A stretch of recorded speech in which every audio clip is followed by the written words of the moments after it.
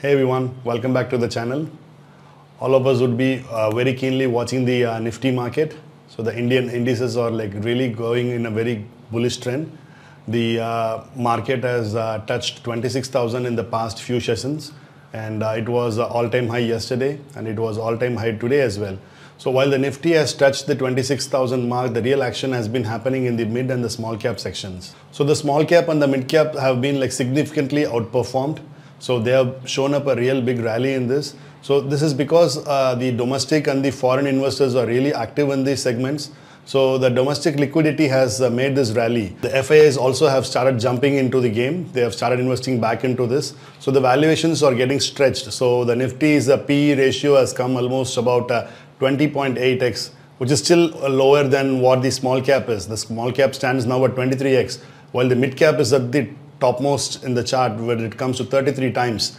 So the 33x indices is really raising concerns about sustainability. Will this be like taking forward, or will this sustain moving forward in the market? So there are a lot of headwinds and tailwinds which are there, which is going to be like considered, or which is going to be like taking charge of the market. So the performance of the stocks or the market will be like definitely taken care by these headwinds and tailwinds. So before we go further, we should know what a headwind and tailwind are in the stock market. So these are metamorphically just keywords which are used in the factors that are going to determine your market's bullish trend or your downtrends. So the headwind normally refers to something, a challenge or an obstacle that can bring a negative impact to the stock or to the market or to the market sentiments. So these are nothing but your resistances. For example, when a stock is trying to find it difficult to breach a specific price and move higher, so that we call it as a headwind. So this could be because of various factors.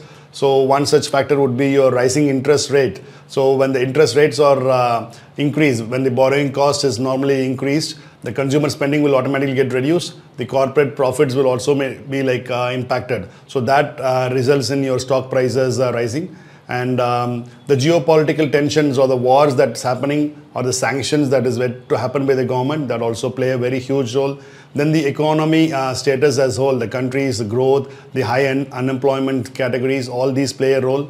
Then the inflation also play a very big role in the market, because that erodes out the purchasing power of people and their margins. And further, there are some regulatory things that could happen because of the government's new laws in your stock buyings, or in specific sectors, or in specific kind of an industry. So these all play a very vital role in all your headwinds of your business. The currency fluctuation, they also play a very huge role, because the exchange rate volatility can bring about MNC companies' earnings. They all automatically tend to be reduced. Then the consumer's confidence, that plays the very vital role, because the market is totally driven by the sentiments of people. So when consumers are less confident, their spending and investments are automatically reduced. That automatically reduces your business or the things that happens in the market. So these are some of your headwinds. So coming to the tailwinds, tailwinds are something that are favorable, or that can help you boost the market's performance. So they provide up a very supportive environment, making it easier for people to purchase things, or things that could automatically appreciate. So for example, we could include a scenario where a thing like the lower interest rate. So if the interest rate becomes lower in the market, people start borrowing up money, and that automatically increases up your higher consumer spending. So that could automatically trigger up the growth in the industry. The second important thing could be your strong economic growth. So when the GDP of a nation is going to be like really increased, that automatically helps up to make your better corporate earnings. Then if there are any monetary or stimulus from the government, and if the central bank starts up printing up more money, that's going to automatically ease up, or that's going to make your markets fly high. Then your technical enhancements or technological growth, that could be in a specific kind of an industry that could bring up opportunities towards the growth and the profitability of a business. Then as companies flourish, they automatically show up a positive earnings report. That automatically drives in the company's growth, and the stock price automatically start growing higher.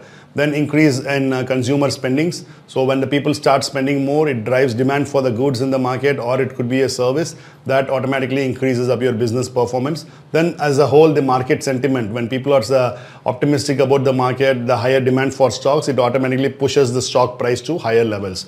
So these are some of the tailwinds which could be like helping you to play in the markets thing. So now coming to our scenario of Nifty going up really high in the market, it makes a higher high every day and day. So if you analyze these headwinds and tailwinds, you'll be able to understand that the investors are making it like making the decisions on the market depending on these factors or these parameters, and they expect their portfolios to behave according to these market conditions. What could be the next big thing in the market? So if the Fed rates cut, the US Federal Reserve will automatically reduce the cycle, and the investors will start automatically increasing up their investments on the earnings season when they see the reports of the companies.